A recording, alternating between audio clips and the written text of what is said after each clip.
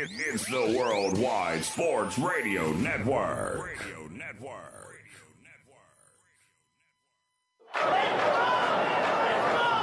Broadcasting from coast to coast, city to city, coast to coast. It's time for the Ryan Hickey Show on the Worldwide Sports Radio Network. If it's happening in sports, it's being talked about right here. And here's your host, Ryan Hickey. Good Thursday morning. Welcome into the Worldwide Sports Radio Network. It is the Ryan Hickey Show with you until 11 a.m. Eastern. The next 2 hours going around the world of sports. A lot to get into. As always, conference championship weekend in the NFL. A few days away. That's it. A few days away from knowing who's in the Super Bowl. And getting ready for at least one last football game to wrap up 2020. So get you ready for that. Give you the winners, at least who I think is going to go on and win this weekend. We'll do that. Philip Rivers, we'll get to him in about 15 minutes or so. Philip Rivers hangs it up, calls it a career, an incredible career. Very successful, 17 years, goes down as one of the league leaders in passing yards all time, in passing touchdowns all time. But I will say this. Being basically now 24 hours since the news of Philip Rivers retiring, there's really been one talking point. Is he a Hall of Famer? Is he not a Hall of Famer?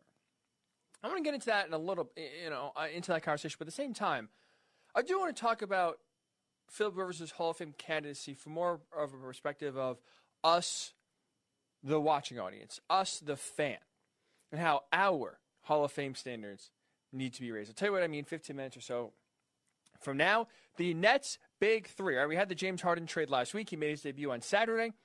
But for the first time, we had the big three of Kyrie, KD, and Harden all on the floor at the same time. Did not go as they expected. They lose to the Cavaliers in double overtime. We'll get to that. Two concerns I have coming out of that game. We'll do it at 9:40, top of the second hour. We didn't get to this on Monday, so I want to get to it today. Professional sports owners need to be held accountable. What is going on in Houston with the Texans and Deshaun Watson specifically is horrible for the league, horrible for fans, horrible for any professional sports leagues. And guess what? It is time for owners in any sport to be held accountable for their actions. And in this case, for the Texans and Cal McNair, their owner, basically single-handedly driving Deshaun Watson out of town. We'll get into that. Speaking of Deshaun Watson, top 5 trade destinations. You heard in this show we did a few weeks ago how I made the argument, and I still believe it. Any team, if Deshaun Watson does become available, every team outside of the Chiefs should be making a call. I think, to me, the Chiefs are the only team in the NFL that has an excuse that could justify saying, hey, Deshaun Watson wouldn't be an upgrade. I think every other team, because of age, production, consistency, he would be an upgrade at every of the other 30 current quarterback jobs on the other teams right now. But, so if we look at it from more of an outside perspective, right, which teams couldn't benefit from Deshaun Watson, I want to look at this from Deshaun Watson's point of view. If he is to get traded, where would be the top 5 destinations for him? Richard Sherman will play that sound for you in an hour. He had his thoughts and one team that stood out to him specifically. If you're a fan of a team in the New York area, you'd be very happy to say or hear what Richard Sherman has to say. We'll get into that. And finally, it's a Thursday. It's the NFL season. Hickey's, Pickies, Liam Naranjo, my guy, coming on with a chance to do something only one person has done in the history of Hickey's Pickies. Go perfect. 2 games, sure. But guess what? No one has gone perfect outside of Lauren Clark. Perfect 5-0. She started off. No one's come close. But hey, 2 games. Liam goes 2-0. That's still a 0 in the loss column for him. So we'll get to that for this show as well. As a reminder, we're coming to you live as we always are from the Big Italy Pizzeria Studios. With great pizza, hot heroes, and phenomenal dinners. Check out Big Italy Pizzeria in person in Medford, Joe's Pizzeria Bayshore, or online anywhere at BigItalyPizza.com. So I do want to start and just preview the games, right? The biggest storyline, at least in my mind, heading into this weekend, conference championship weekend in the NFL. Buccaneers at the Packers to start it off, followed up by the Bills at the Chiefs. 2 incredible games, 2 incredible matchups, 4 awesome quarterbacks left. So, who's going to win? Who is going to advance to the Super Bowl? We'll start in the NFC. Packers, Buccaneers. To me, I think the Packers are going to the Super Bowl. Why?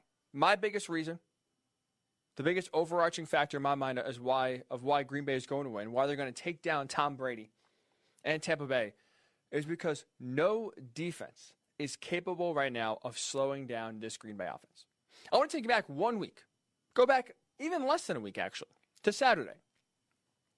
Because the Los Angeles Rams went into Lambeau Field in the divisional round to take on the Packers.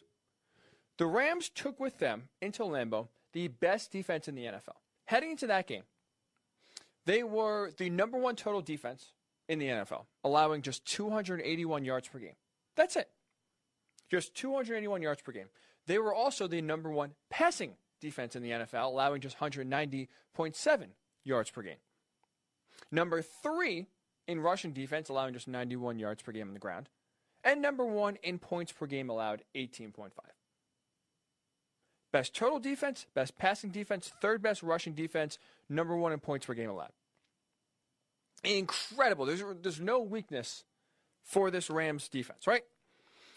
Well, that didn't matter to Green Bay. That didn't matter to Aaron Rodgers and this offense. Because guess what the Packers offense did last week to the Rams? They totaled 484 yards. 200 yards more than the Rams have allowed this season. The 484 yards, the most of the Rams have allowed this year. Aaron Rodgers threw for 296 passing yards, most allowed by the Rams this season. Aaron Jones in the run game combined for 188 rushing yards, most allowed by the Rams this season. You see it's a trend here, it's a pattern here. And the Packers scored 32 points, second most allowed by the Rams. Bills got 35 back in week, I believe it was 2, or week 3. Most total yards, most passing yards, most rushing yards, second most points scored on Saturday against the number 1 total defense, number 1 pass defense, number 3 rush defense, number 1 points per game defense. It doesn't matter who is lining up against Aaron Rodgers, Devontae Adams, Aaron Jones. They are producing. They can't be stopped. According to ESPN Stats and Info, this is a great stat. So this matchup, right, because the Rams, as I just mentioned, number 1 defense in the NFL. Well, the Packers are the number 1 scoring offense in the NFL. This was the 22nd time in NFL history that the number 1 defense, or the number 1 scoring defense, faced off against the number 1 scoring offense in the playoffs. 22 times in NFL history. The Packers scored 32 points. That was the 4th most ever in those matchups. So Green Bay's offense, doesn't matter who's on the field, doesn't matter who they're facing off against, they are having success. Part of the reason for their success is their balance. It is so tough to slow down Aaron Rodgers, even tougher when you have the run game to worry about. Because in addition to scoring all those points and getting all those yards, what also the Packers did on Saturday was have a balance on offense that made the Rams always on their toes, didn't know what was coming. Packers attempted 36 passes. They ran the ball 36 times.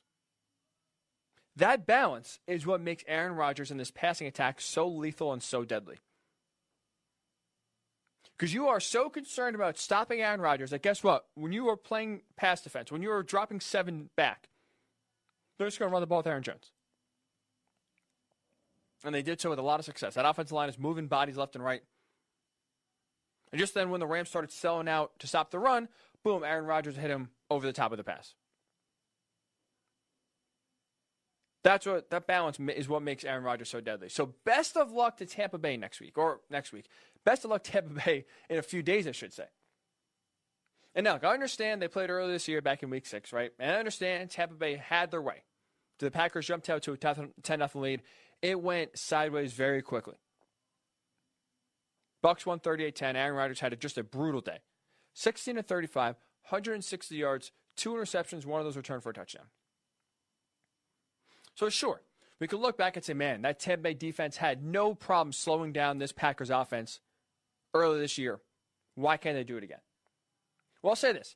This offense right now is not the same offense the Buccaneers faced back in week 6. Ask the Rams, who again came in with the best defense in the NFL by far and still had no answer for Aaron Rodgers. Still had no answer for Devontae Adams or Aaron Jones. So that's why I'm picking the Packers. Not to mention, not only, do I not see the Buccaneers defense slowing down this offense, the weather plays in Green Bay's factor. It's going to be 28 degrees right now with currently a 50% chance of snow. Maybe I'm overblowing this fact, but I have a hard time seeing a warm weather team, a team currently right now practicing probably in 75-degree weather down there in Tampa Bay, going up to Lambeau and faring well in frigid temperatures. I understand Tom Brady played with New England for 20 years, and he knows what it's like to be in the cold, but a lot of that roster does not know what it's like to play in the cold. So the weather on Green Bay side, that helps a little bit. But to me, this offense, so lethal, so deadly, so hard to slow down because everything's working right now. I don't see Tampa Bay slowing down this Packers offense. That's, to me, why I think the Packers are going to the Super Bowl. So they are representing the NFC. In the AFC, Bills and Chiefs. This game, to me, comes down to trust. And in saying that, I trust the Chiefs in a big spot to get the job done more than I trust the Bills. So that's why I'm taking Kansas City to win. I understand Patrick Mahomes in concussion protocol. Things are looking good, but still, we'll see if he's actually limited on Sunday at all. If he can clear the protocol, can he still play like Patrick Mahomes that we know of, or will he be limited in the game? Even with that said, we've seen the Chiefs be in the spot multiple times. We've seen them get it done. I trust Kansas City when facing adversity yet again to get the job done. Because what did we see just last year? This team faced adversity in every single playoff game they played in, and they overcame it every single time. Right? Well, let's not forget. I mean, this was not an easy road to the Super Bowl for the Chiefs last year. Their first playoff game, they had the bye. They go to the division round against the Texans. Before you can even sit down on your couch, right? If you're a Chiefs fan, maybe getting the chips ready, getting some dips ready, maybe crack open a beer. Before you even sit down, it is 24-0 right out of the gate. You blink, it's like, holy, what are we doing here? 24-0, bang. Just like that. What happened? They had the lead before halftime. Down 24-0, no problem. Before halftime was even, or before they even got to halftime, I should say, the Chiefs took the lead. Next week, AFC title game against the Titans. They fell down by 10 early. That is the recipe for disaster, right? That is playing right into Tennessee's hands. They got an early lead, run Derrick Henry, drain the clock, and that's how they beat the Patriots in the wild card round. That's how they beat the Ravens in the second round. Didn't matter. Down 10, no worries. Mahomes got it. Chiefs won. How about being down 10 in the Super Bowl halfway through the fourth quarter against a great, tremendous, aggressive 49ers defense? Doesn't matter. Mahomes got it. This offense got it. Andy Reid's got it. And they won all three games, obviously, en route to getting the Super Bowl victory. So they faced adversity in the past and have come out and prevailed. So I trust that they'll be able to do it again. I mean, hell, they already did it last week. Mahomes goes out, a quarter and a half left in the game, and Chad Henne's coming in? Yeah, that's adversity to win the game. Having a 4th and 1 in your own end, and Andy Reid trusting Chad Henne to get the job done. That's why I trust this team. Because even when the best player on the planet goes down, the game is in doubt. Team is their back up against the wall. Where you're only by 5 a touchdown, you probably lose the game. Defense got to stop, and Chad Henne came through and led the Chiefs on the biggest drive of his life to ice the game, run out the clock. So I trust Andy Reid to put this team in a position to succeed offensively and score enough points to win the game. Whatever they got to do. Let's just go back earlier this year. Bills, Chiefs. Chiefs won that game 26-17. Why is that important? Why am I going back to that game in Week 6 when I just referenced the Week 6 game between the Buccaneers and the Packers and said that doesn't really matter? I'm bringing up that Week 6 Bills-Chiefs game for this reason. The Bills were adamant on not allowing Patrick Mahomes to beat them. They were dropping guys left and right. They were trying to double Tyreek Hill, double Travis Kelce, saying, you are not beating us. And guess what? It worked. The only issue is they couldn't stop the run. Andy Reid said, fine, you want to take away the passing game? We will just beat you down with the run. They ran for 245 yards. They went away from their identity of a high-flying, aggressive, prolific passing offense and instead decided, you know what, for this game, we got to run the ball. Our best threat, our best chance of winning is riding Clyde Edwards-Helaire. And they did that, and they won the game. So I'm not saying the Bills in this spot can't overcome adversity, can't really change their stripes, if you will, to cater their offense to whatever is working in the game. I just trust, personally, the Chiefs more in this spot. With all the offensive firepower that they have, with the genius game planning of Andy Reid, with Patrick Mahomes being out on the field, I trust the Chiefs more in this spot. I'm taking the Chiefs to win this game. So I'm curious your thoughts. Who do you have winning? Love to get your thoughts. Facebook, if you want to comment on the live stream, Worldwide Sports Radio Network. Boom, click on the live stream and comment right there. Twitter, you can follow us at WWSRN_radio, WWSRN_radio. Boom, there's a live stream. You can comment on the Periscope. You want to tweet me directly at Ryan Hickey Show. Also take your tweets, no problem at all. Who do you have winning the Super Bowl in your mind? Who is advancing? Who is winning this weekend? Facebook, Worldwide Sports Radio Network. Twitter, WWSRN_radio. So we'll get your thoughts. We'll get your winners. And when we come back, Philip Rivers retired yesterday. An illustrious career. We will discuss Philip Rivers. But also, I want to get on the public here. I want to get on people like you and me. Because our Hall of Fame standards as fans need to improve. I'll explain what I mean next. It is the Ryan Hickey Show right here on the Worldwide Sports Radio Network. It's the Worldwide Sports Radio Network. Welcome back to the Ryan Hickey Show, right here on the Worldwide Sports Radio Network.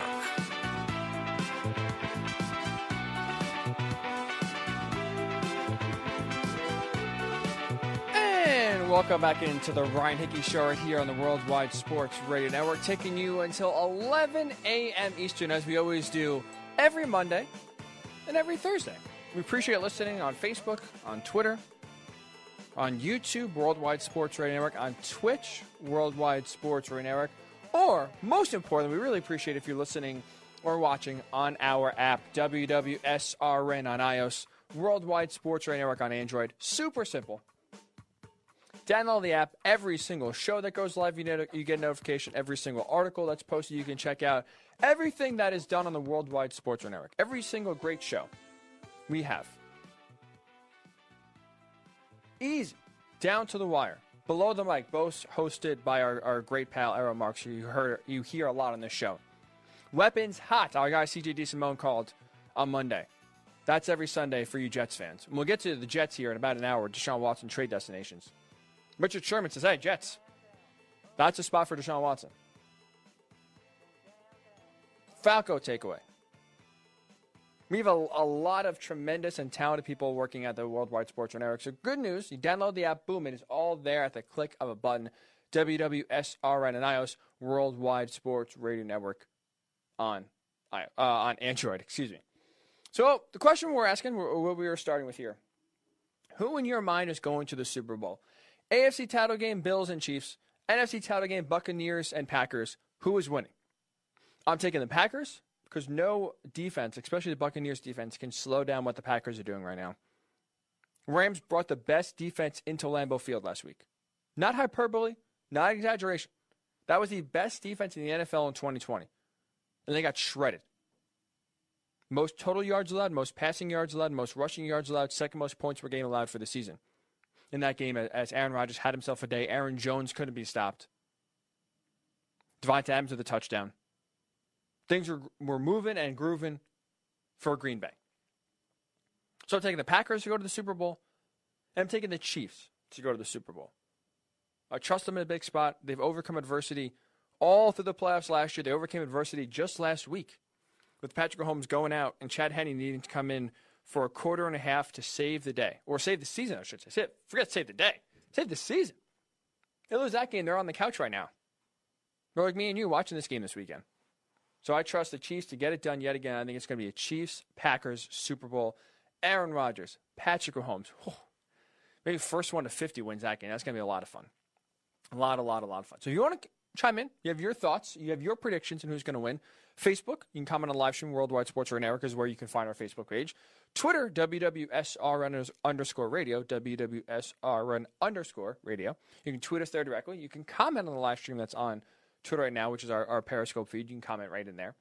You want to tweet me directly at Ryan Hickey Show. at Ryan Hickey Show on Twitter. You can tweet me your predictions as well. We'll read those on the air.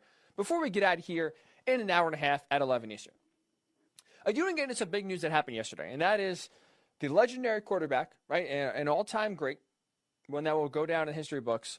Philip Rivers hangs it up after 17 years in the NFL, 16 in San Diego / Los Angeles, 1 with the Colts this past season.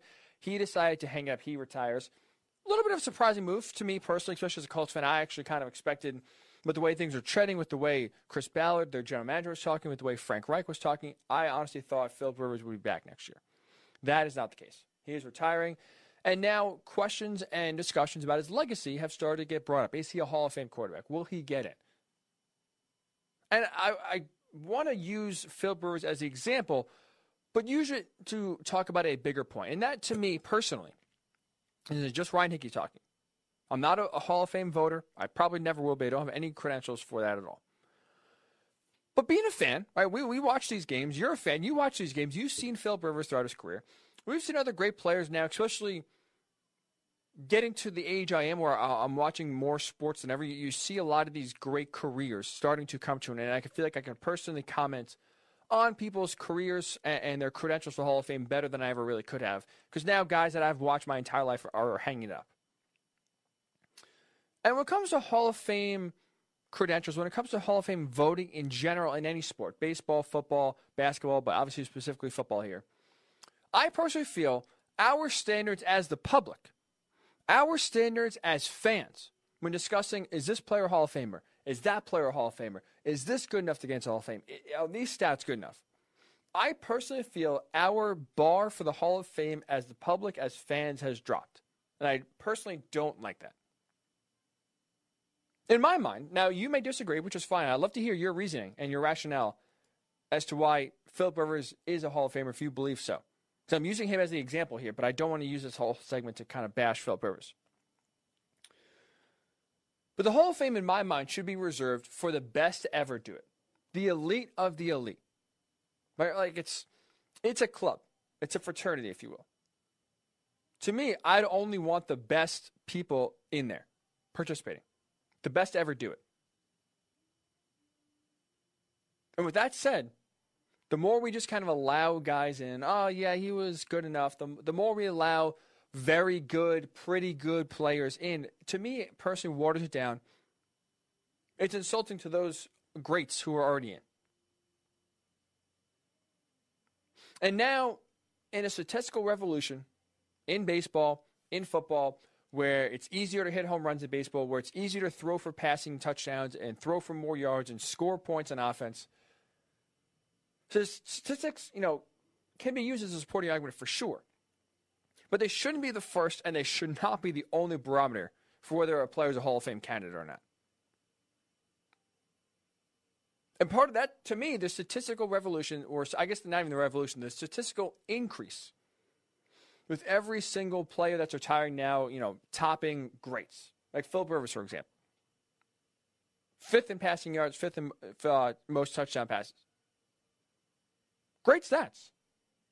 But those shouldn't be the barometer for getting in, because now it's easier to throw for more passing yards than ever. It's easier to throw for touchdowns than ever because the way the rules are, the way the athletes are, the way it's just hard to play defense, the way the game is shifted to an offensive-minded game.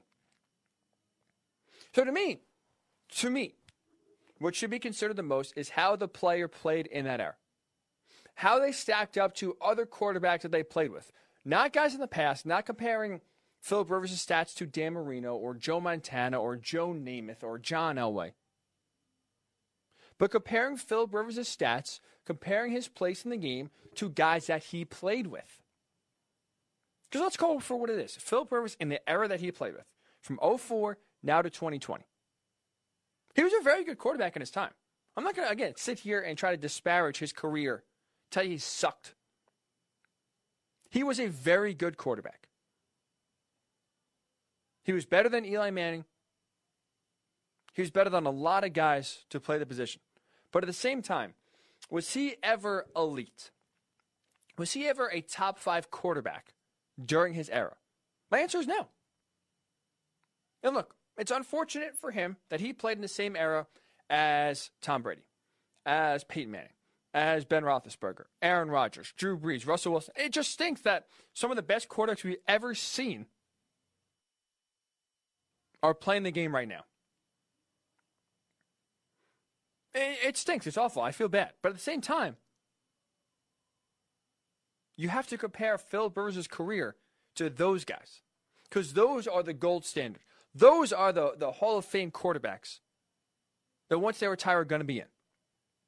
Hey, could we honestly sit here and say Phil Rivers was on the same level as Tom Brady? He was just as good as Peyton Manning. He has just as much talent as Aaron Rodgers, Drew Brees, Russell Wilson, Big Ben. You can't say that. He didn't transform the game, right? Defenses weren't changing what they were doing because of the way Phil Rivers played. He didn't dominate in his time to, again, where the Chargers are one of these teams that you can't knock out of you can't get out of the playoffs. They have success. Can't stop the offense. He was never in the same category as a Brady, as a Manning, as a Rodgers. And sure, again, it's unfair maybe that he played in the best period that we've ever really seen quarterback play, and it's only increasing. But at the same time, the Hall of Fame, again, should be for the elite of the elite, the best of the best. And if you are not one of the best, doesn't mean your career was a failure. Doesn't mean your career wasn't as impressive or, wasn't as good. But it's just not Hall of Fame worthy. That's all. That's all. Nothing crazy here. Like I said, sitting here as Phil Rivers retired yesterday, his stats are pretty. 5th most passing yards in NFL history, over 63,000 passing yards. 5th in touchdown passes, 421. And right now, he currently has the 8th most wins of any quarterback, 139. Whether you want to use quarterback wins as a stat or not, people hate it, but I'm going to use it here. Top 5 in passing yards, top 5 in touchdown passes, top 10 in quarterback wins for his career. So very impressive. Again, a very good career. But if your main argument for putting Phil Rivers in the Hall of Fame are those numbers, hey, he's top 5 in passing yards, top 5 in touchdown passes, we can't leave a guy like that out of the Hall of Fame. I'll argue with this. Because, like I said, the game has changed. Because it's easier than ever to throw the football down the field. Because it's easier than ever to throw touchdown passes, score touchdowns, score points. These records are only going to diminish and diminish quick.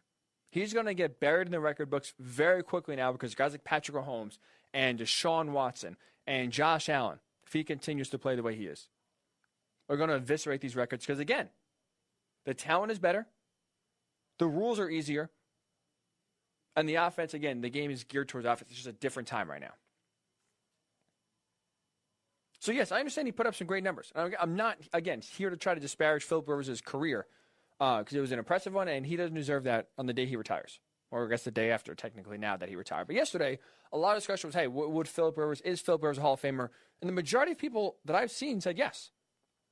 Whether it's Twitter polls, whether it's just flat-out tweets, and hey, this is just prisoner of the moment. Hey, Phil Rivers retires. Let's just, we're going to hear all the feel-good stories, as deservedly so.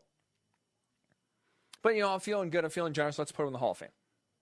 Like, that's not what this is about. It's not feeling generous. He deserves to be in. He's one of those guys. Let's just give it to him. Throw him a bone. It should be reserved for the elite of the elite. Was Phil Rivers ever at any point in his career an elite quarterback?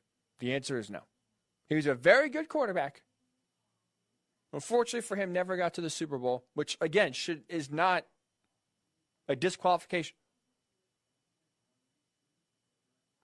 Only got to one AFC title game, which, again, is not a disqualification. But when it comes to eliteness, when it comes to greatness, when it comes to matching up with quarterbacks of your era, Phil Rivers falls short. So I'm not putting him in the Hall of Fame personally, but I've seen a lot of people that are. And I just don't get why we are continuing to water down Hall of Fames. I'd rather have less people get in that are deserving to get in than more players get in that we're looking at them and say, are they really Hall of Famers? No. I hate the Hall of Fame voting process, especially for baseball. These guys dangle for 15 years. Let me put him in on. Let's just put him in. This is his last year on the ballot. We got to get him in. This is the year. You're either a Hall of Famer or you're not. That's also another frustration. Right? You're either a Hall of Fame player or you aren't. Why are we going to just debate it for 10 years after the fact? Because guess what? Guess what is not happening on your 10th year of the ballot or your first year of the ballot? Your stats aren't changing. You're not all of a sudden throwing for more touchdown passes 5 years on the ballot compared to the first year. You're not throwing for more yards. You're not rising in the ranks of history. But yet we see it time and time again. Oh, this is the last one. We got it. We got to get him in. If we don't do it now, it's never going to happen. Despite the fact that the first 9 years or 14 years that they were sitting on the ballot, they weren't in. So again, this is more of a personal feeling. I'd rather have a stricter Hall of Fame than a looser one, which is why I don't personally believe Philip Rivers is a Hall of Famer.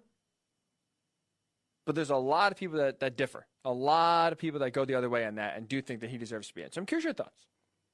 You had a whole day to marinate. You had a whole day to sit on it, think about it. Is Philip Rivers a Hall of Fame player? Should he be inducted into Canton when it's all said and done? Facebook, Worldwide Sports Network. Twitter, WWSRN_radio. At Ryan Hickey Show, also on Twitter. You can tweet me directly right on the Periscope live feed, right on the Facebook live feed. Ton of different ways to interact with the show. So get your thoughts. And when we return, I'll do a little basketball. Sprinkle in a little NBA. Because the Brooklyn Big Three of KD, Kyrie, and Harden made their debut. The long-anticipated, or I guess long-awaited, much-anticipated, crush that, long-awaited, much-anticipated debut last night in Cleveland, and with a loss. Two concerns I have. I'll explain what those are next. It is the Ryan Hickey Show right here on the Worldwide Sports Radio Network. It's the Worldwide Sports Radio Network. Welcome back to the Ryan Hickey Show, right here on the Worldwide Sports Radio Network.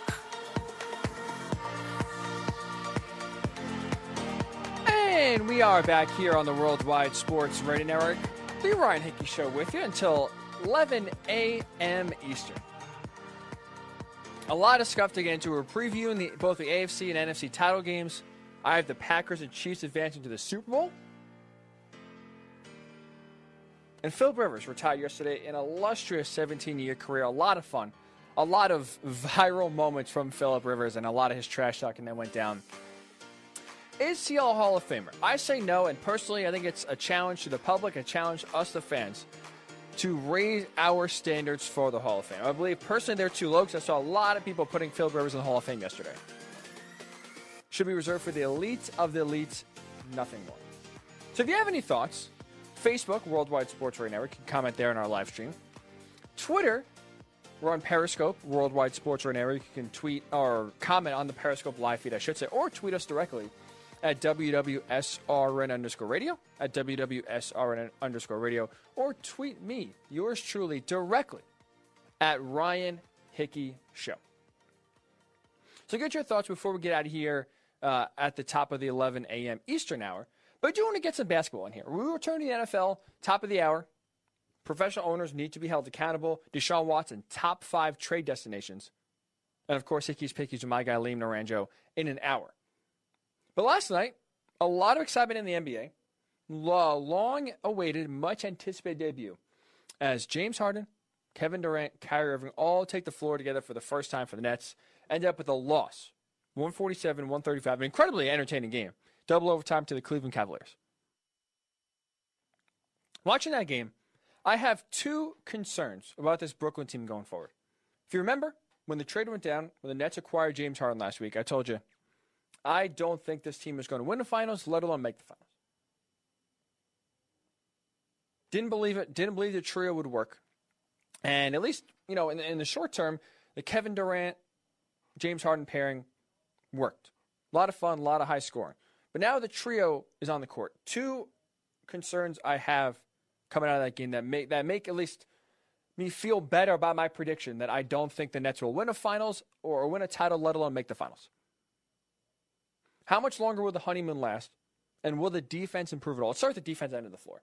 That was egregious. Right? That was, for people who have my line of thinking that this is not going to work, they are skeptical that the Big Three in Brooklyn will win a title. One of the biggest errors they point to is defense.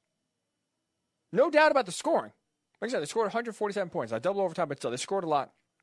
James Harden, Kyrie Irving, Kevin Durant. How are you going to slow those guys down? One of them down, let alone all three. But on the flip side of the floor, the question is, how are they going to guard anybody? How are they going to slow anybody down? And the answer is they're not. The defense isn't going to improve. They're not going to guard anyone. They're not going to lock any player down. Think about it. Cavaliers just scored 147 points last night. Entering this game, or after this game, I should say, do you know what Cleveland ranks in terms of offensive rankings in the NBA? They are the second worst offensive team in the NBA, averaging 102.9 points per 100 possessions. Only the Knicks, the New York Knicks, are worse. So you let one of the worst offensive teams in all of the NBA light you up for 147 points. Colin Sexton, obviously, as we know, explodes, goes off, unstoppable, especially in that second overtime. Couldn't be stopped.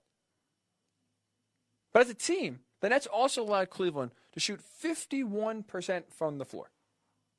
And they went 20 of 40 from three. 50%.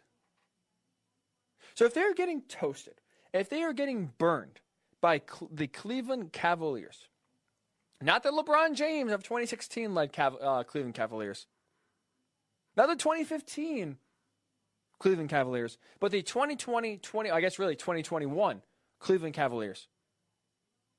One of the worst offensive teams we've ever seen, this year at least. How are they going to get a stop when they go against teams that are actually good? When you're going against teams like the Bucks. I understand that they beat the Bucks a few nights ago. But in a 7-game season, are you going to consistently slow down that Bucks offense and just outscore them? I have my concerns.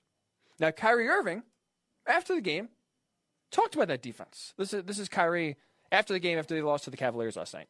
Offensively, it clearly wasn't enough tonight. You know, we still needed to get stops on the other end. So that's going to be the tale of our season, is how committed are we to that end of the floor moving forward. That gets me nervous. That is going to be the tale of our season. Can we get enough stops? Because offensively, no problem at all. 96 points that trio combined to score last night. 96 of the 135. So like Kyrie just said, the offense isn't going to be a problem. But the defense is a legitimate concern.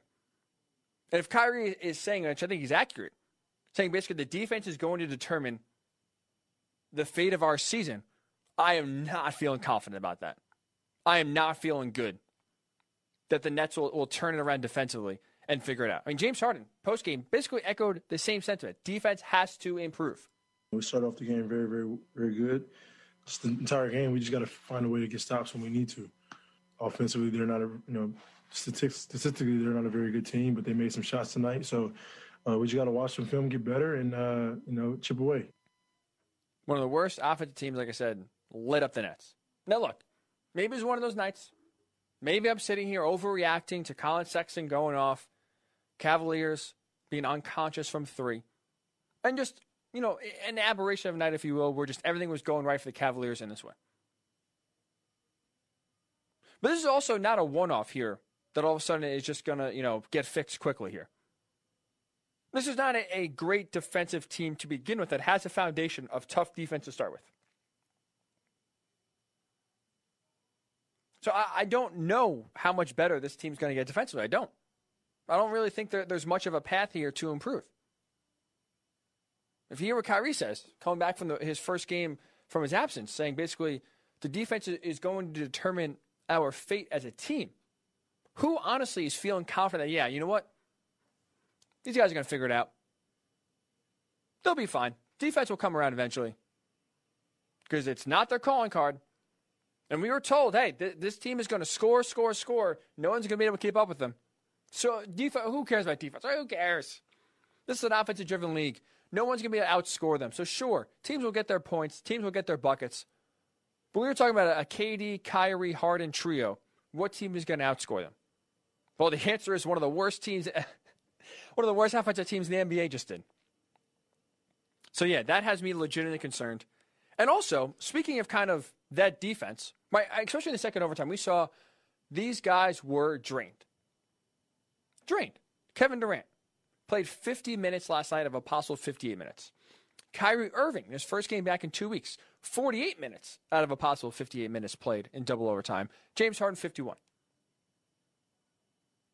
The lack of depth on this team when they traded away Karis LeVert and Jared Allen and Taurean Prince. The lack of depth on this team is going to come back to bite them, because if they keep playing all these minutes a game, your legs are going to get tired, and it's going to be a disaster in the playoffs. Like, Kevin Durant's coming off a torn Achilles, and he's getting run out there for 50 out of 58 minutes. And there's not many other options. That's the issue. I believe the stat was they played the last 19 minutes of the game.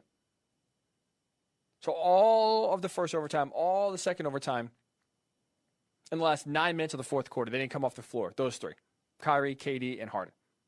Which, again, you want to put your best players on the floor. I understand that. I'm not arguing against Steve Nash. My point is, though, when you trade away some legitimate depth pieces, some legitimate scorers, there's not much wiggle room. There's not much leeway for putting these guys on the bench and hoping that the bench mob can at least float and tread water until they return.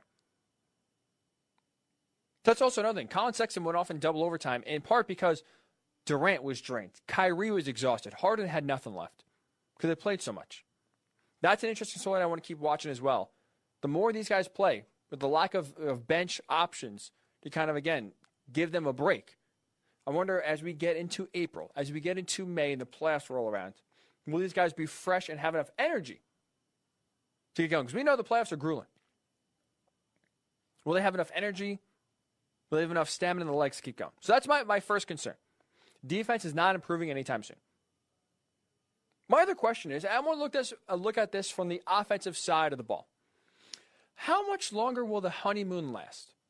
Right, because even last night, I know, it was a loss, but it was a fun, exciting game. You see Kyrie smiling. Both teams are going back and forth. The Nets make a run. Cavaliers come back and make a run. Boom, 2 threes from, let's say, KD. Boom, Colin Sexton comes back, a few threes. It was just a fun basketball game that was back and forth the entire time. And you saw Kyrie having fun. You saw, looked like at least KD and Harden having some fun. It was all hunky-dory, we'll say. Like I said, all three had solid nights.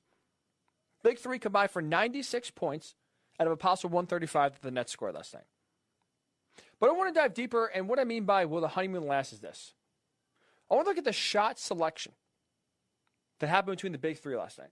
Kevin Durant took 25 shots. Kyrie Irving took 28 shots. Both scored over 30 points. James Harden took just 14 shots last night. That's it. Just 14. Now, why is that significant? Because you look at James Harden's season average, he has never in his career since leaving Oklahoma City averaged less than 16 shots a game. So since he's been able to basically break away from Kevin Durant when he was in OKC, form his own team in Houston, he has never averaged in a season less than 16 shots per game. And he took just 14 last night. So here's what I mean by is the honeymoon, or how long is it going to last? How long is James Harden going to play point guard, if you will, but more of the passing point guard than a shooting point guard? How willing is James Harden going to be to being the third wheel in terms of shot selection, in terms of being the third option on most offensive sets? How long is that going to last? How long is maybe Kyrie Irving now some nights having to be the third option? How long is that going to last where these guys aren't disgruntled, are still getting along, still having fun, despite the fact that every third night, if you want to just rotate it, if you will, one of those guys will have basically a quiet night. One of those guys won't be featured. And these are all three alpha dogs. James Harden is a top 5 player in the NBA. He is used to, especially in Houston, used to taking the majority of the shots, being the guy. How long will it last when he is okay and satisfied with taking just 14 shots a game? Because even we saw in the fourth quarter last night, coming down the stretch, there was a few sets where he just took the ball up and he did it himself. He was not looking to pass. He was taking someone one-on-one. If it wasn't there, he's going to dribble out, start over. And you can kind of tell that, hey, he hasn't really gotten his chance throughout the game. He's taking it over. He's basically not giving the ball up because he doesn't think he's going to get it back. So how long is this honeymoon going to last where Kyrie is having fun playing with KD and Harden? How long is Harden going to have fun dishing it out to Kevin Durant, watching Kyrie take 28 shots where he takes just 14? So I have a hard time believing that those three will have no problem basically alternating every third game who's going to be the forgotten one, who's going to be the guy that takes a step back. Again, you'll have off nights here and there for sure, and sometimes you're just not featuring the offense. But there's no doubt when Harden was in Houston, this was his team. There's no doubt when KD, even when he's in Golden State, he was still the guy taking the shots. Well, he's starting the offense. And obviously, Kyrie, wherever he's been, he's tried to be the focal point since he's left LeBron James, his Cavs team. So they accept being the third option more than they ever have been in their careers. I have my serious doubts, and I don't think so. So I'm curious your thoughts. You watched the Nets last night. What did you think? What were your first thoughts with the big three of KD, Kyrie, and Harden debuting in their loss to the Cavaliers? Am I being too harsh on their defense? Can they fix it? Am I doubting their personalities too much to where, you know what, they'll be fine. They're friends. They'll figure it out, and they'll be fine with sharing the rock, not being featured every single night, and being a good teammate and saying, you know what, tonight's not my night. I'm going to feed Kyrie. I'm going to be okay if I'm James Harden taking just 14 shots. That's no problem. I have a hard time believing that's going to be going over okay. I do. So get your thoughts. Facebook, Worldwide Sports Network. Twitter, WWSR_radio, at Ryan Hickey Show, also on Twitter. When we come back, I want to get into discussion. I want to have a Monday. I didn't have time. So I want to get into it today. Professional sports owners need to be held accountable. What is going on with the Houston Texans right now and Deshaun Watson is an absolute travesty, not only to the NFL, but to Houston Texans fans as well. So we'll discuss next what happens, why these owners have to be accountable, and what the hell is going on in Houston. We'll get to that when the Ryan Hickey Show returns right here on the Worldwide Sports Radio Network. You're listening to the Worldwide Sports Radio Network. Welcome back to the Ryan Hickey Show, right here on the Worldwide Sports Radio Network.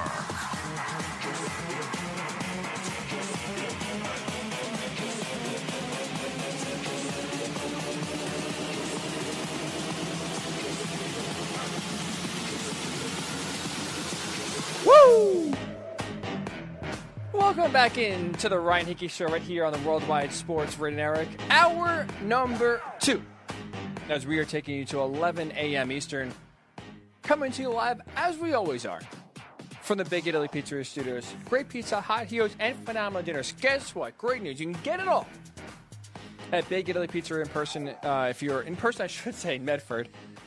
If you're a little closer, Joe's Pizzeria in Bayshore, or wherever you are. International, West Coast, you want some good pizza.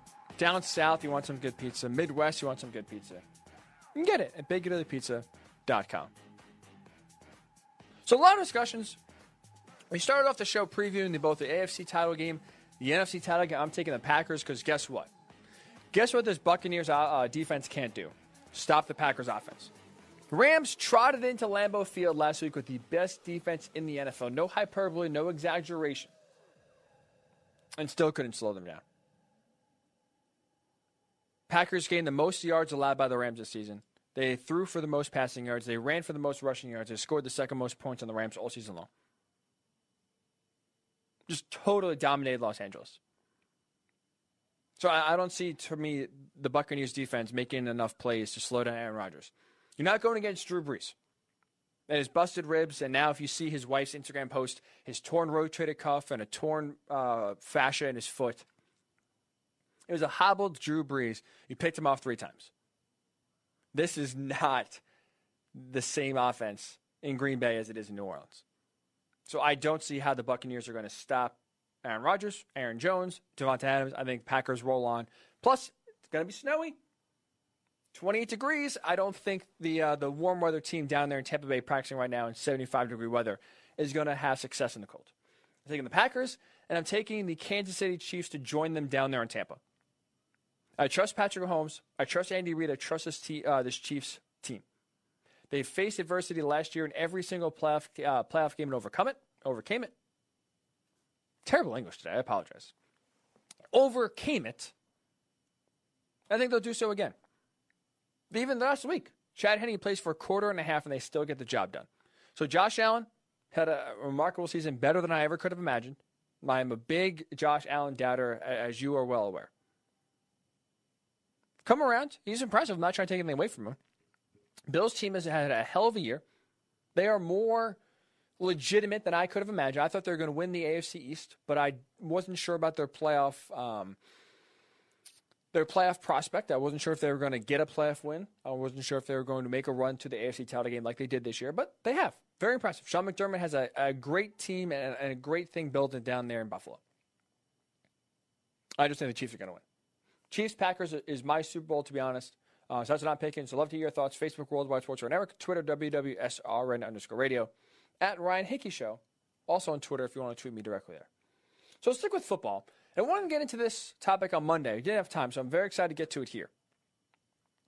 Professional sports owners needing to be held accountable. This hasn't really happened in the past, unless it's just an egregious Donald Sterling-esque act when he was the owner of the Clippers. Just something, whether it's illegal, distasteful, abhorrent, that's really, if it's outside of that realm, owners usually, for the most part, don't face any consequences when it comes to directly managing the team, right? Picking the right players, putting enough resources for the team to be successful, trying to build a winner. Usually owners are not responsible if that goes awry, if that fails, if they make the wrong moves, if they don't give their team the right resources.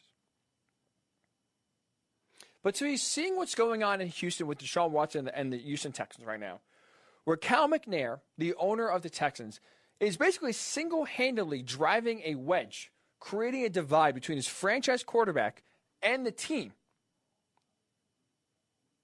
I think it's time for owners to start getting held accountable and responsible when their actions directly impact the team in a negative fashion on the field. When they prevent their team from being successful on the field because of their actions. Fans deserve better. And it's time consequences start being had for owners that are bungling and butchering situations like Cal McNair is right now in Houston with his franchise quarterback, Deshaun Watson. So in case you missed it, in case you're not up to speed on the full story, I'll quickly fill you in here. Adam Schefter. He's been reporting. Other NFL reporters have been reporting, but Adam Schefter dropped a bomb of late because there's been some distrust between Deshaun Watson and the organization. I mean, really going back to last year when they traded DeAndre Hopkins. He was upset. They didn't really tell him, didn't give him a heads up. They traded his best wide receiver, got back essentially, a second-round pick and an injury-prone running back. Great job, Bill O'Brien. Great job. But after the season was over, Deshaun Watson was preaching to the media. He said this in his press conference after the season. He wanted a coach in here that could change the culture. The Houston Texans needed a culture change. They needed a leader in the building that they could follow. That's what Deshaun Watson wanted. And instead, while he's on vacation, the Houston Texans, after asking for his input, mind you, Cal McNair, the owner of the Texans, went to Deshaun Watson and said, hey, we want your input. We want your thoughts here on a few candidates. What are you looking for in the next general manager? What are you looking for in the next head coach? Any suggestions, any thoughts would be greatly appreciated from the perspective of a player. So Deshaun Watson gave his thoughts, gave a few suggestions for general manager, gave him a few suggestions for head coach. Now, he didn't say these suggestions, but he's saying, hire them or I'm going to be out. There was no ultimatum. There was no declaration of, hey, hire these guys or I'm out of here. This is what I think, I'd love to have someone like this. Here's a guy like Eric Bieniemy who has been named in reports that Deshaun Watson has vouched for. And instead, Cal McNair took those suggestions, wrote them down, it sounds like, and then threw them out. Deshaun, thanks for your time. As soon as the door closes on Deshaun Watson leaving the office, boom, all the notes trashed. Let's do the complete opposite of what Deshaun Watson just said. Because guess what? They decided to hire Nick Caserio, who worked for the Patriots, as general manager. Didn't tell Deshaun Watson. He found out, like me and you found out. Social media. He got an alert on his phone. Hey, Texans are hiring Nick Caserio. Imagine that, being the face of the franchise, and you find out a massive hire through social media. No one calls you. No one gives you a heads up. No one keeps you in the loop. So Adam Schefter, because this divide was created by Cal McNair, reported last weekend that the Texans, there are multiple people in the organization, multiple people in the Texans organization. It's not speculation. Or I guess I should say, I apologize. This is speculation, but this is from people who are in the know. This is not on the outside. This is people within the organization saying they believe Deshaun Watson already played his last snaps as a Houston Texan. And ESPN's Sarah Barship, another NFL reporter, she put out there, and she was hearing that the Texans have already started discussing trade partners and potential replacements if Deshaun Watson was to be moved. And this all goes back to how Cal McNair has treated Deshaun Watson. Centering around this mysterious fella named Jack Easterby, who has risen to power, apparently has the owner's ear, is making these decisions, but at the same time, he's a backstabber. There's a lot of distrust with him. Essentially, every single person on the inside of the organization and the outside of the organization sees this guy as a snake. That's what he is. He won a power struggle with Bill O'Brien, and he is now trying to keep his job and has the ear of the owner, Cal McNair. Everyone sees this guy as a rat, this guy's a snake, except for the most important person, the owner, Cal McNair. So he has caused this extremely toxic culture to cultivate down in Houston. And it's gotten so bad that even the snake, even if you cut, what do you say? The best way to do it, you cut the head of the snake, cut it right off, right? That's how you end the issues. I just butchered that saying. I'm so sorry. Yeah, something like that. I totally butchered that. The saying, you cut the snake at the head.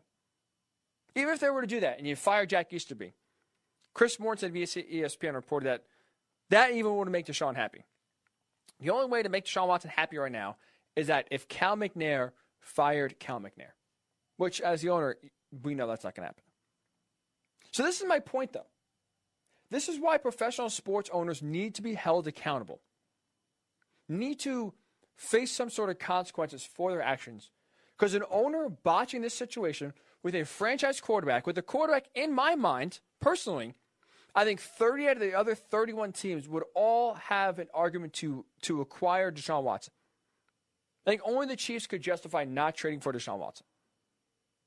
He's a great person in the community. He's an awesome player on the field. He's a great leader. He's everything you want in a franchise quarterback. The Texans have that. And right now, Cal McNair is butchering this so bad. And the reason why there has to be accountability is because this is awful for the league. If you wanted to look at it from a dollars perspective, a cents perspective, right? Because that's ownership, let's be honest. As an owner, you buy a team, for the most part, to make money. No owner in professional sports would be willing to lose money and win. If winning meant you were going to take a loss every year, no one is doing that. So sure, you want to win. You would like to win. Some owners are more aggressive in pursuing that than others. But the ultimate goal is it's an investment. You are making money. So let's look at that. Because the number one motivation is money. Cal McNair, what he is doing right now in butchering the situation, it's bad for the league because this is costing the league money. Because what you are doing is you are alienating right now a fan base in one of the biggest media markets in the NFL, Houston. A massive media market. Could you imagine if Deshaun Watson is traded? How are you, as a Houston Texans fan, going to root for this team, believe in this team, feel good about this team, have any hope going for the future? You can't. And what do we know? When apathy sets in, when fans stop caring, that's when the money goes down. Think about it. Think about why the NFL is so lucrative. It's so lucrative because we care. We, as Americans in this country, love football. We can't get enough of it. So we watch every game that's on. We treat every Sunday like it's a holiday. Off-season news. The off-season now, the NFL is a 365-day-a-year business. We care about the draft. We care about free agency. We care about OTAs and walkthrough practices in May. There's always interest around the NFL 365 days a year that no other sport has. That's led to this league making hand-over-fist money. I think about it. The Texans franchise is worth $3.3 billion. It's not valued like that if we didn't care about football, if we didn't watch the games, if we didn't go to the games, if we didn't buy merchandise. So the money is there because we, the fans, as corny as this sounds, we, the fans, put the money in the pockets of the owners. So if you're Roger Goodell and if you are in the business of the NFL, how are you happy? How are you, more importantly, allowing an owner of a team in a massive media market to solely drive a franchise quarterback out of the team? Can't do it. So that's why, to me, it's in these leagues' best interest to have owners that care about winning more than anything else. As corny as it sounds, as maybe counterproductive of owning a team because you do as an investment as that sounds, it's what's best for the league, it's best for the fans, and in doing so, it's best for your pockets. Because let's be honest here. As soon as the fans go away, this league is done. If fans get fed up, stop watching, stop going to the games, you're screwed. You're soccer. And are soccer franchises in the U.S., MLS, are they worth $3.3 billion? No, they're not. So the main focus in owning any professional sports team, in my mind, has to be winning. Because you know why? Even if you're trying to win, even if you're putting the pieces in place, fans will go to the game. Fans will watch. Fans will be engaged. The second that stops, profits go down. As soon as fans stop watching the game, TV revenue goes down. And that means less money in the pockets of the owners, less money for the league. So I understand Roger Goodell works for the owners. So he's not going to sit here and say, Cal McNair, you got to sell the team. Because he's working for Cal McNair. But if you think about it in terms of health of the league, in trying to placate the fans, having some sort of punishment, some sort of penalty for butchering situations like this so brutally like the Texans are, has to happen. Because again, I brought this up before. Could you imagine being a Texans fan? You just saw the best wide receiver, one of the best wide receivers in the NFL, if not the best, in DeAndre Hopkins, to get traded off your team last year for no reason, essentially. Maybe because, Bill O'Brien was worried that they couldn't re-up him and pay him. So they traded him. So you traded, a team that just went to the division round of the playoffs last year. You traded away the best wide receiver on that team. And now, a year later, your owner, not with something he said, not because he's trying to take the franchise in a different direction, because he himself, with his actions and not knowing how to be an owner, not knowing how to have people skills, is driving a divide between the franchise quarterback that everybody loves and the team. So if you're a Texans fan, honestly, how can you sit here and root for the Texans in 2021? How can you put down a deposit for season tickets in 2021? When the hope, the savior that you had hoping that will one day lead you to win a Lombardi trophy has been traded away because your owner doesn't know what he's doing. That's bad for the Texans. It's bad for the league. So the tricky part here, and I admit I don't have a solution. I hate bringing up issues without having solutions. But I don't know what the solution is because it is a slippery slope. It is very ambiguous how basically you punish an owner for not doing a good job compared to other instances where just unfortunately some bad things happen. If you're speaking directly in terms of player acquisitions, putting money into the team and trying to win. For example, last year I thought the Browns were going to go to the playoffs, right? I mean, some people thought they were going to go to the Super Bowl.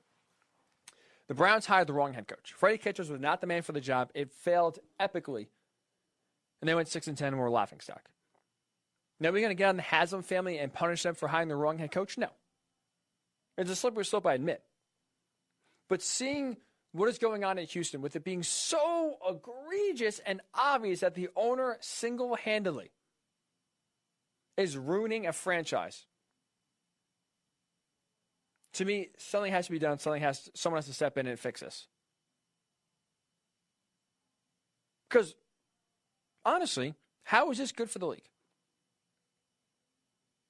How is trading away a star player in his prime to another market, while sure, those fans will get engaged, you are alienating a massive fan base down there in Houston? NFL is not in the business of alienating fans. They're not in the business of ruining good situations. And there's enough wealth in this country that if you force someone to sell, that team will be bought up in a second. That is not a problem at all. There is plenty of money at the top to go around to have someone else who wants to win, who wants to take this team in the right direction to step in and take over. Ownership shouldn't be a birthright. Cal McNair's dad owned the team. Cal McNair obviously does not know what he's doing. He does not know how to be an owner. So why are we letting him ruin a franchise with one of the best players in the league in it? I don't get it. Personally, I don't get it. Now, it's easy, again, for me to say this as a fan. I don't have millions of dollars invested into a team. I don't own a team. But to me, it's obvious that it's best for the league when all 32 owners in the NFL, 30 owners in baseball, 30 owners in the NBA, when their main motivation is winning.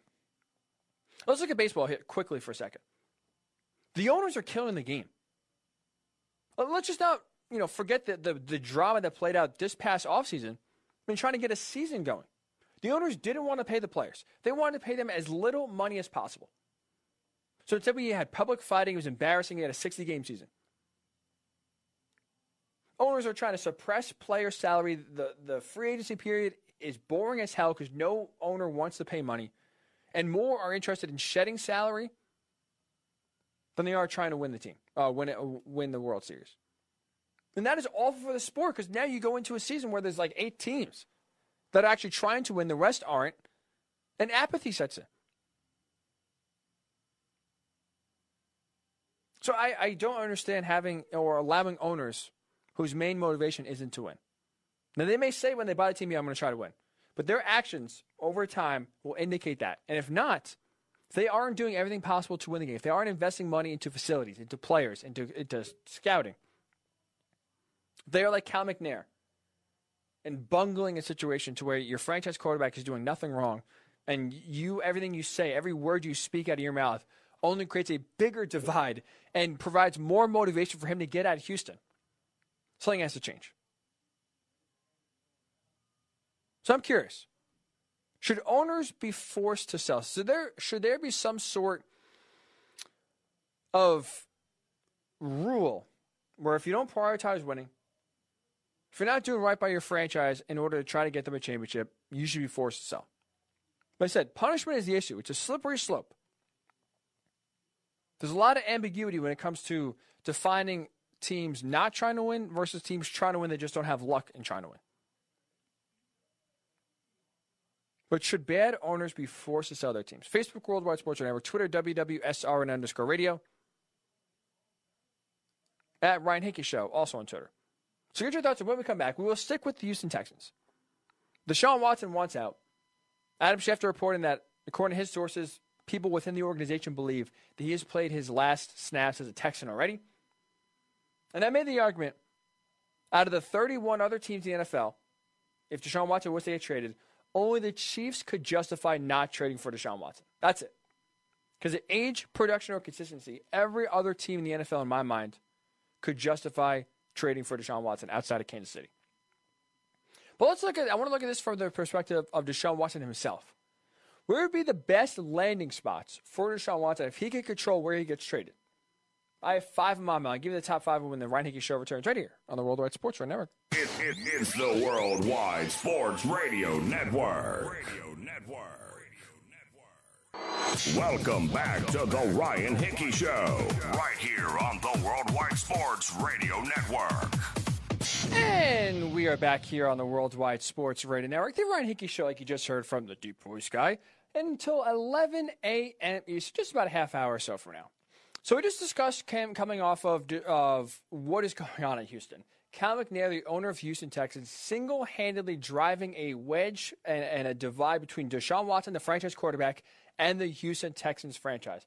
It's gotten so bad, Adam Schefter, a well-respected NFL insider, is reporting that people within the Texans organization, people close to the situation themselves, believe Deshaun Watson has already taken his last snaps as a Texan. Things are not looking good if you're a Texans fan. So I'm curious, what is the best landing spot for Deshaun Watson? Where would he go to have the most success? Because we've already talked about this from the perspective of teams, right? I made the argument 31 teams should be interested, or 31 teams out there that Deshaun Watson could get traded to. Every team outside of the Chiefs, in my mind, couldn't justify trading for Deshaun Watson. He'd be an upgrade for every other quarterback position outside of Kansas City because of age, consistency, or production. But what about from his perspective? For Deshaun Watson's perspective, if you want to get traded, he wants to go to a place where he can win, right? I think it's fair to say, fair to assume. Where could he go to have success? Where could he go to win? Richard Sherman was on the Collinsworth podcast, He had his idea of the best team that would fit Deshaun Watson. Here's what Richard Sherman had to say. Yeah, if I was Deshaun, I'd get out there as quickly as possible. I'd head to New York. First thing smoking. The Jets? The Jets. How beautiful would that be? It would be the most beautiful. Decent offensive line. They'd have to find threats. They'd have to find some offensive weapons. But I think there would be a lot more people excited to be there. I think the free agency market this year is going to be oversaturated because of the salary cap. But that's what I would do. I would be out of there on the first thing smoking. I wouldn't give him, like they're saying he's not answering any texts or any calls. I wouldn't either. He's done everything. Like, he's taken a beating for you guys and played efficiently. Like, not taking a beating and played bad and blamed it on a bad season. He went 4-12 and then threw the ball at 70%, I believe. Like, his level of play didn't drop with the team. Like, he didn't let the bad season say, hey, I'm going to be bad too. I'm going to be all pro level, and I'm just going to have to do everything I can to help my team win, and we're not winning. Richard Sherman, go to the Jets. The Jets, if Richard Sherman in his mind saying that's the best spot for Deshaun Watson to land. My guy Josh writes on Facebook, which team thinks the best chance of getting Watson? Sounds like the Jets to him. Jets have a lot of trade capital, a lot of draft capital. If they want to include Sam Darnold in terms of a package, they could get him. But in my mind, if I'm Deshaun Watson, you can do better than the Jets. There are better options in the NFL than the New York Jets. So if I'm Deshaun Watson, if I am sitting here playing the role of a 3-time Pro Bowl quarterback, a national champion at Clemson, this is tough to do. Tough to do. But if I was him, I have 5 teams on my list that I would want to go to. That, at least in my mind, give me the best option of winning. Gives me the best chance to win multiple Super Bowls and have success, unlike what I did in Houston. So here are my top 5 teams. I'll go in ascending order. So start at number 5. The Indianapolis Colts. To me, when you look at the Colts, they are a quarterback away from being a legitimate threat to the Chiefs and winning a Super Bowl. Frank Reich is an aggressive head coach, a quarterback-centric offense that he runs. I think personally Deshaun Watson would have a ton of success. Him and Frank Reich would work together very, very well. Look at the team. This would be the best offensive line Deshaun Watson has ever played behind. Ever. He's not running for his life every single play like he was in Houston for the 4 years he was there. Frank Reich is adamant on running the football, having balance on offense, and having a back like Jonathan Taylor takes so much pressure off of Deshaun Watson's shoulders. So like you heard Richard Sherman say, the Texans were losing every game. They were god-awful this year. So they're throwing the ball more times than ever. There's no balance in the Texans offense. They're the second worst rushing attack in all of the NFL this year. You go to the Colts, all of a sudden they're running the ball a lot more, which means what? When you have success running the ball, it's less Deshaun Watson has to do on his end, which is, you think he'd only be better for that. And you go to a franchise that has a ton of front office stability. I mean, they were able to withstand, with Chris Ballard as general manager, they were able to withstand Josh McDaniels living out at the altar, agreeing to come be the head coach, picking his assistants and his coordinators, and then saying, you know what, I'm good, forget it. On second thought, I take it back. Withstand that, found a great head coach in Frank Reich. Then, a year later, had to deal with Andrew Luck, the franchise quarterback, the guy that was supposed to help get the Colts on the right track to win a Super Bowl. He retires 2 weeks before the season started back in 2019. He was able to withstand that. So you go to a franchise that is stable, unlike currently with what's down there in Houston. And not to mention the kicker. The final piece, why if I'm Deshaun Watson, I want to go to the Colts. You get to play the Texans twice a year.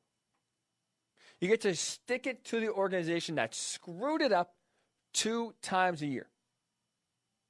Get to rub their nose in that stupid decision they made to trade him. That's right, to be I have the Colts at number 5 in terms of if I'm Deshaun Watson, these are the teams I want to go to. Colts at 5, Dolphins at 4. I brought up earlier when we were talking about why professional owners need to be held accountable. What did Deshaun Watson talk about in his post-game press conference to end the season? He was asked, hey, Deshaun, what do you want to see in a head coach? What do you want the qualities and the characteristics to be of your next head coach whoever takes over Houston? He said, I want a man that can lead us. We need a culture change. We need a leader that can come in here that we can follow behind.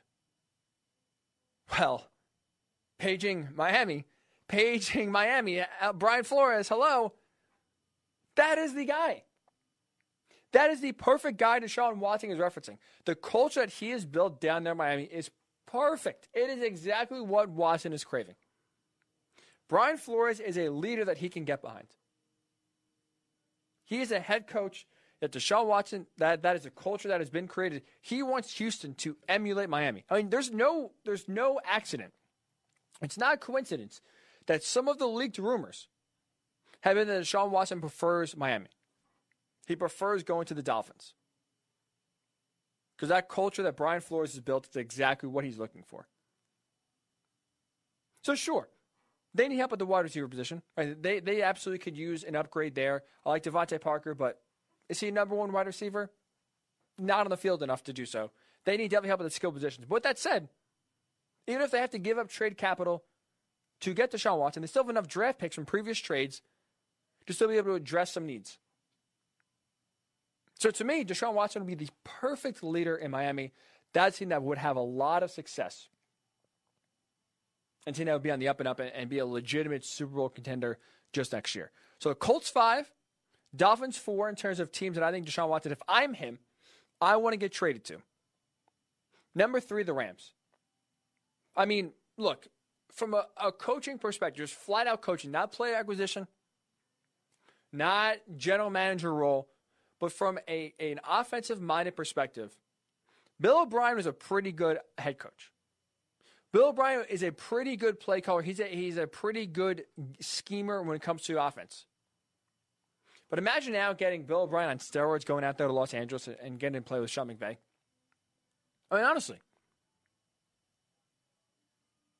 You talk about an upgrade.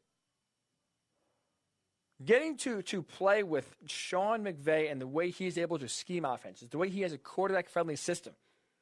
Leaving Houston where it's all on him. Again, it's a one-man show with the Texans. It's the Deshaun Watson show. You got to play every single week like your career depends on it. And if you do so, maybe the Texans will win. I mean, they won 4 games this year, and that was all because of hero ball from Deshaun Watson. And if not, if you play slightly below, if you play pretty good but not great, if you play solid but not, elite, this team has no shot of winning. So now you would get traded to the Rams, which they were 4th in DVOA in running the ball this past season. A ton of success running the ball. You go to a head coach that wants to establish a run in Sean McVay, and you get to work off that. You get to throw to Cooper Kupp and Robert Woods, who are reliable wide receivers. That won't be taken away from you, by the way. You get to play with an elite defense for the first time in your career. And you get to work with a coach that, I mean, let's be honest here, he took Jared Goff to a Super Bowl. Since that Super Bowl, Jared Goff has stunk. And maybe that's looking more and more like an aberration. So if he took an average quarterback to a Super Bowl, what can he do with Deshaun Watson? So that's why, to me, the Rams are a destination. If I'm Deshaun, I am circling right now on the board saying, get me here. Get me to Los Angeles. Let me play with Sean McVay. Let me have some fun.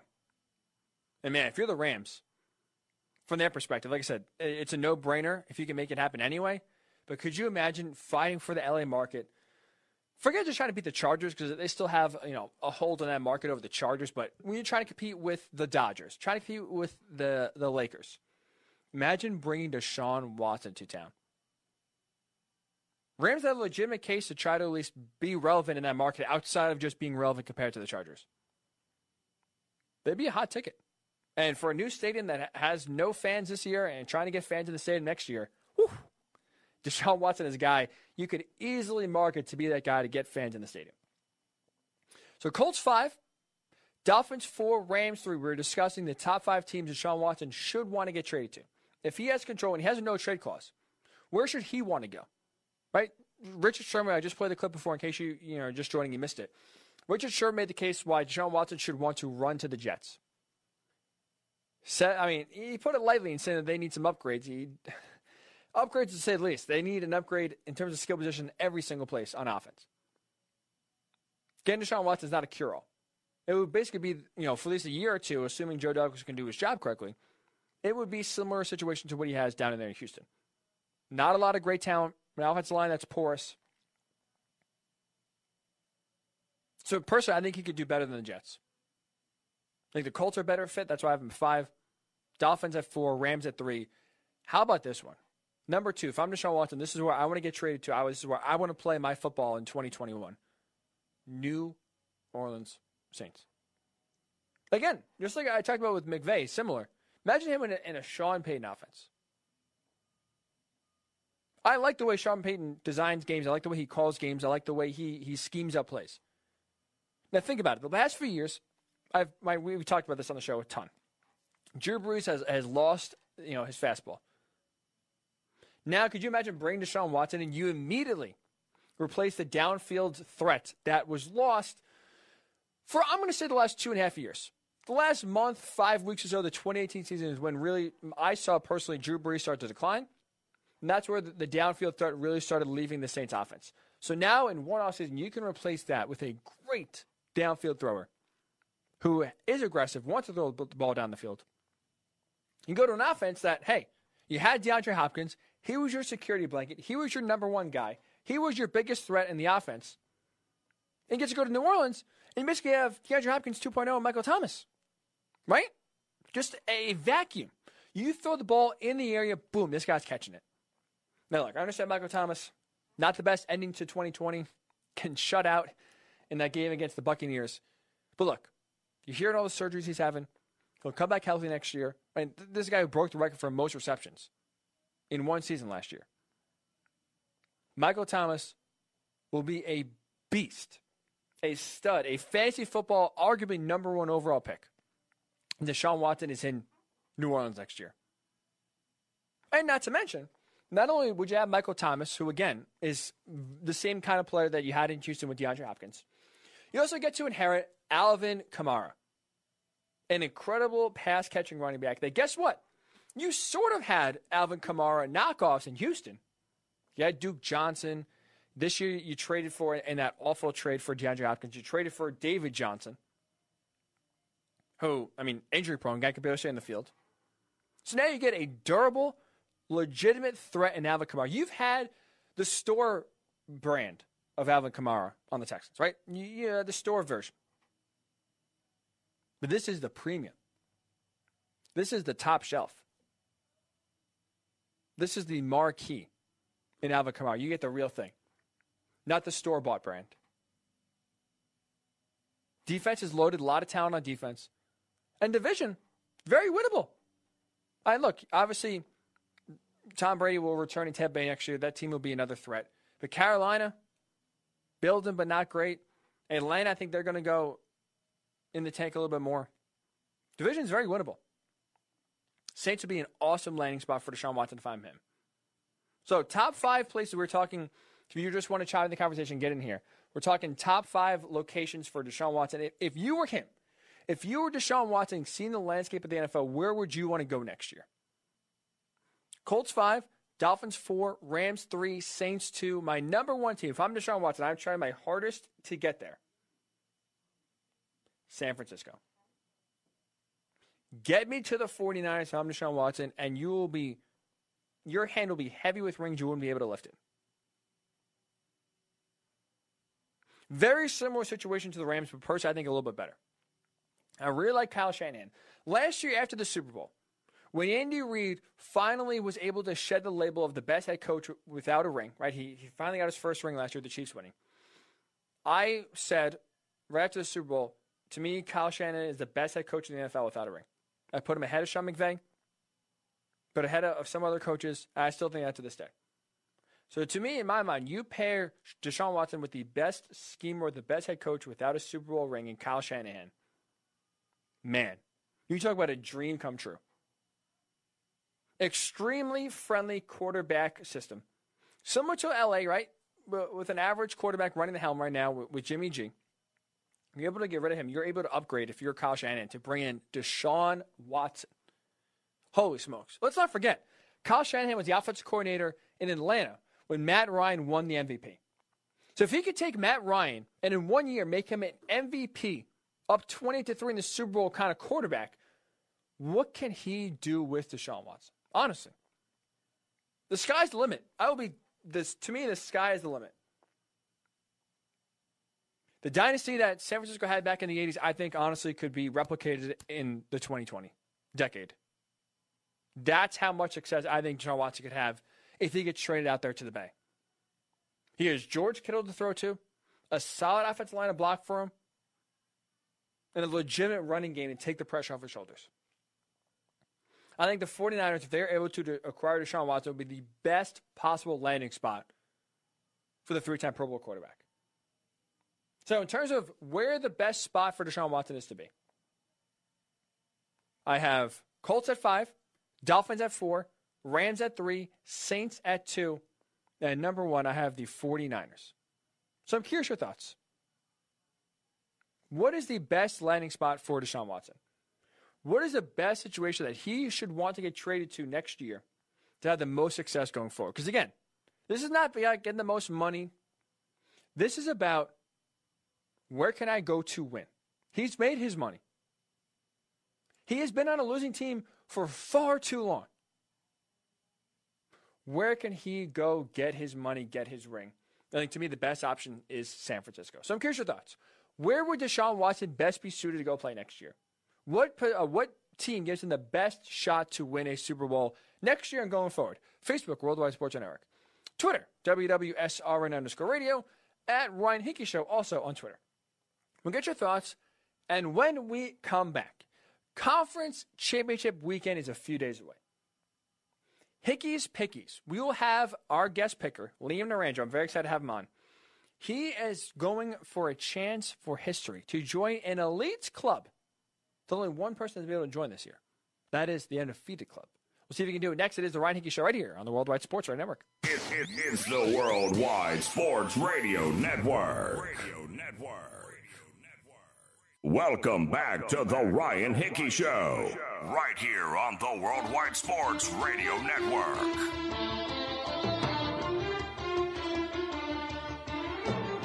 Welcome back into the Ryan Hickey Show right here on the Worldwide Sports Radio Network. Here till 11 a.m. Eastern, top of the hour. But it is a Thursday. That means it is Conference Championship Weekend edition of Hickey's Pickies. 2 games, so not the normal big slate we've had. But there is a chance for history here. I'm very excited. Our next guy, Liam Naranjo, chance to join an exclusive club that only currently has just one member. Lee, how you feeling, bud? You ready to make some history today? I'm so ready. I've never been more ready. Let me just start off by saying first time, long time. Well, we appreciate you coming on. You're the best in the business, number one. The check is in the mail, Lee. I appreciate the kind words. Don't worry. That hopefully you'll be able to cash it. I don't know. Funds are a little low, but we'll see what we can do. So like we said, the good news is here, Lee, I'm very excited because really I have been a total mush. I've warned every single Hickey's Pickies contestant this year. Basically go the opposite of what I said. And we were talking yesterday, you also consider yourself a mush. So I'm feeling very excited, not just for you personally, but also for me selfishly, because if we have two mushes, two wrongs do make a right. Two negatives, yeah. So if we have, I can't do anything right now. The music is playing. I have ads playing in the background. So as you can see, I don't do anything right. Now we're back. So if you're the mush, if I'm the mush, two mushes have to make it right. So I'm actually feeling pretty good that we will both, as long as we're on the same page here, both crush these picks and go undefeated. How you feeling? Can we make that a possibility and a reality here? I'm hoping so. I'm curious to know what you're thinking on this, because I have a certain mindset on my picks. Coming with a game plan. I like it. Yeah, but I made it as soon as you sent me the spreads. I immediately made my pick. Ooh. And then I was like, I think I made my picks too early, because I'm Oh, the last 24 hours, I'm like, okay, see, maybe I'm not right. I was just going to praise you for your conviction. Wow, I like that. The man who he sees the number, boom, gut instinct, I'm going to take this team, I'm going to take this team, then just puts it away and just doesn't think about it. And now, you're having second thoughts. Twitter. Huh? Oh, no. I started scrolling Twitter. Uh-oh. And then I'm getting all the insiders saying Patrick Mahomes, best shape of his life, talk on Twitter. So I'd see it's You're playing mind games, huh? Yeah, with myself. Oh boy, that's dangerous. Well, I want to delay the picks for just a second here because I want to have you on also for another reason. We just talked about Deshaun Watson trade destinations. Richard Sherman says go to the Jets. Lee, you are a Jets fan yourself. Now, this may be a stupid question, but I'll ask you here first before I ask my other question. Do you want Deshaun Watson on your team in 2021? 100%. Okay. What would you give up? 4 first-round picks for Deshaun Watson. Are you doing it? I don't know if I would do 4 first-rounders. Maybe see if you could, because they have. I think it's like they have 4 over the next 2 years, right? Yes. So I'd say you want to hold on to at least one of them. Okay. See if you could get him for 3 and another pick maybe, or maybe Darnold if they want him. I think you do it. What if, let's say you keep the Seahawks picks, right? So you get their pick this year, next year. You give the Jets' next 4 first-round picks. So you still have, a first-round pick this year at the Seahawks, still a first-round pick next year at the Seahawks. But the Jets' first 4 or the next 4 first-round picks, you give up. So the number 2 overall pick gone and 3 more after that. Would you do it then? Just the picks, nothing else? Just the picks. 4 first-round picks, the Jets' next 4 first-round picks, but you get to keep the 2 that you got from Seattle in the Jamal Adams trade.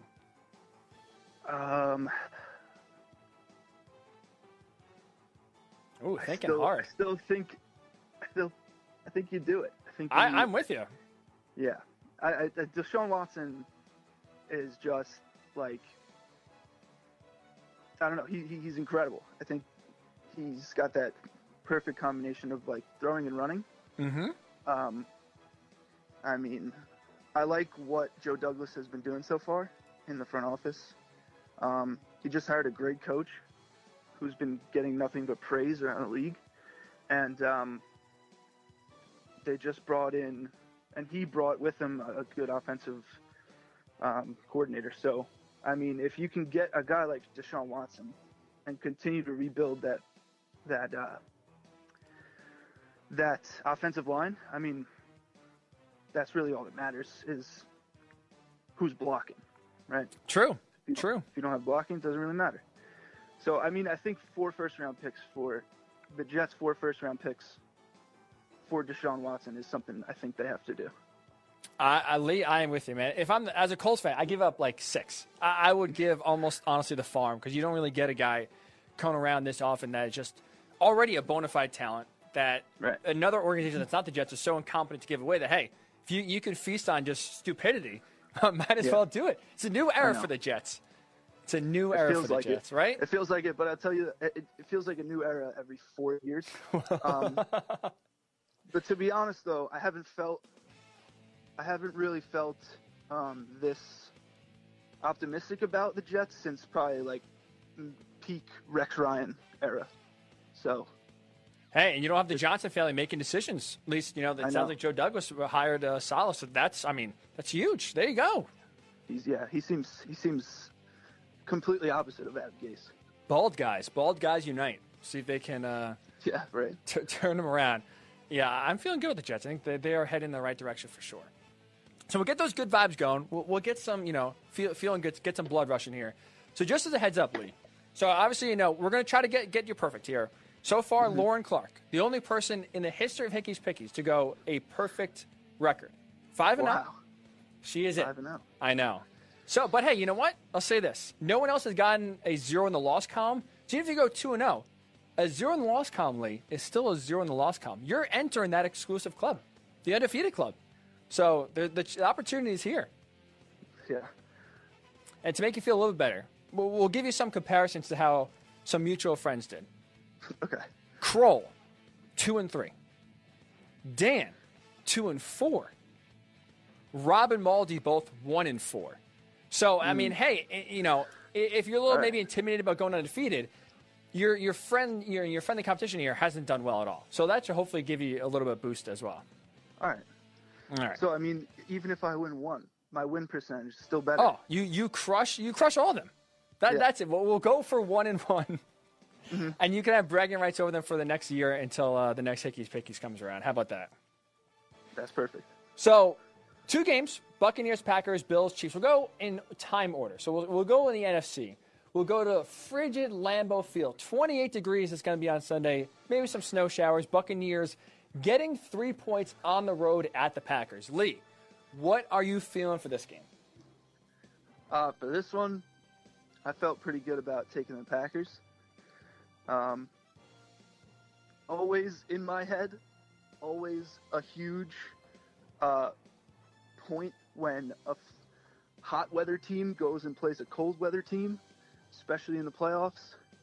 And the Bucs are obviously Florida, South Florida. Yes. Hot weather all year. Going up to Lambeau in the frozen tundra, it's gonna snow. The frozen tundra. I think Green Bay gets it done. So that you sound pretty confident. So that's safe to say that's a pick that you made yesterday afternoon and did not waver on. No. I love it. That one I feel good about. You feel good about it. You're the mush. I feel good about it. I'm the mush. 2 wrongs are going to make it right here. We are getting this pick right. I am with you. Packers laying the 3 points, no problem at all. I understand Tom Brady, Mr. Postseason, the guy is incredible. Don't get me wrong. But to your point, warm weather team, the rest of the team outside of Tom Brady, loves playing at 75 degrees down there in Tampa Bay. Good luck trying to go to a frigid Lambeau Field. Easy for me to say. Catch the ball. Mike Evans, good luck trying to do that. That's number 1. And number 2, who's stopping this Packers offense? The Rams had the best defense in the NFL, and they got shredded last week. Shredded. So, sure, the Buccaneers' defense looked good against, Drew Brees. But honestly, that guy's a corpse out there at this point. So you are not going against a corpse in Aaron Rodgers. This Packers offense is humming. I think it continues on Saturday, or Sunday, I should say. And I'm with you. Packers laying 3. No doubt about it. We are both on the Packers -3, which for 2 people that are wrong, that is a good thing. I'm feeling good about that pick. Okay. Game number 2.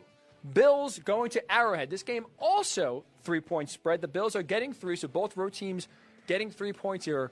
This one sounds like, as you referenced earlier, you're looking at some reports about Patrick Mahomes' health. You are starting to waver on this pick. So let's hear what's going through the Liam Narangio brain right now. So what was bailed out by the temperature difference here? They're both cold weather teams. Probably more so. Probably the cold weather definitely gives the Bills the advantage. Because, nobody circles the wagons like the Buffalo Bills. I initially liked the Bills for this one. Okay. And I'm going to – it's so hard to pick against the Kansas City Chiefs with Patrick Mahomes under center. But I think I'm going to have to stick with the Buffalo Bills. Wow. Circling the wagons, Bills Mafia, you're breaking some tables. You are going with Josh Allen and the Bills on the road. +3 or plus 3 on the road. Taking the points. I like the Bills. The Bills are frisky. Frisky. Lee is getting frisky now. He had some waivers, had some doubts, but he is coming in here strong. Sick of his initial thoughts going with the Bills. I'm going to go the opposite here. I apologize. We couldn't agree on both.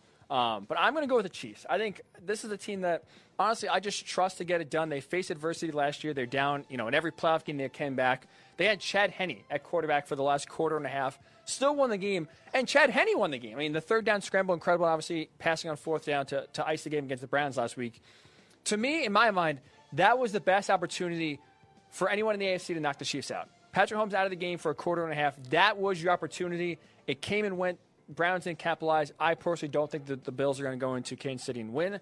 Their offense definitely does scare me a little bit with how just Baltimore kind of pushed around last week. You can blame the wind if you want, but Josh Allen didn't play well. That Bills defense did play well, don't get me wrong, but it is a different task going against Lamar Jackson and that Baltimore offense last week, and now trying to slow down Tyreek Hill and Travis Kelce and maybe Clyde Edwards-Helaire if he plays, and Sammy Watkins as a third or fourth option. I trust Patrick Mahomes. I trust Andy Reid. So I think, honestly, in this situation, the Chiefs, I understand they haven't really played great either. They played a lot of close games in the regular season and obviously, played another close one last week. But I will lay the 3. I think the Chiefs get it done, and I do think that they cover at home and go to the Super Bowl. So, hey, we agree on one. We're both on the Packers -3. You are taking the Bills. You are circling the wagons. For Bills +3, I'm taking the Chiefs -3. Lee, I'm rooting for you, man. I really hope you do join the exclusive club because Lauren has given me a headache. She's bragging about it every single day that, she is the best. No one can get it on her level. And we won't tell her how many games you picked, but I'll just tell her, hey, Liam went undefeated as well. No big deal. Maybe get a little real estate there. Yeah. Keep the change. So. Keep the change. Love that saying. I don't know why, but keep the change is one I want to work in more. I like that. Yeah, I don't know. Something. When I saw it, just immediately in my head, Buffalo Bills, hide your tables. Oh man, if you were honestly, I might just buy up a bunch of tables and move to Buffalo for 2 weeks if they win on Sunday. Bad day to be a table. Holy cow! Though I know it's a pandemic, man. Those table sellers, they might retire if the Bills make a Super Bowl run. Get your table stands ready in Buffalo because you're gonna be selling out. It's like the drive up to Buffalo. All it is just roadside table stands. Get your tables here. Yep. Authentic Buffalo Bills plastic tables. Tables for sale. Yeah. Well, Lee, we appreciate you coming on, buddy. Best of luck. I'm rooting for you going undefeated. I'm glad we agree on one. The Mushes hopefully at least get one right. And you go 1-1. Hey, the best winning percentage of all our friends. So that's something to walk away with as well. Best of luck. Enjoy the games this weekend. Thanks for giving us a few minutes here, bud. Ryan, Hickey, thank you. You're the best in the business, like I said. Number one. Thanks for having me, man. Lee, thanks for coming on. Now with 2 comments, I got to pay double the money. So I'll try to get there at some point. No promises, but I'll try my best to have I'll be looking for it. All right, I'll be looking for it. Thank you, Lee. You are the man. Liam Naranjo. He's a self-acclaimed mush. I am a self-proclaimed mush. We both agree on the Packers. I'm feeling good about the Packers. He's taking the Bills. He's going Bills Mafia. I will go Chiefs. And that will do it for Hickey's Pickies. Appreciate Lee coming on and giving us a few minutes here. Appreciate everyone who tuned in on this Thursday. Hopefully you made your Thursday morning a little bit brighter, a little bit cheerier, at least for the last 2 hours. So enjoy all of the games, or I guess both of these games, not a lot, but enjoy both games this weekend. Should be a lot of fun. Can't wait to talk about who's going to the Super Bowl when we reconvene back on Monday.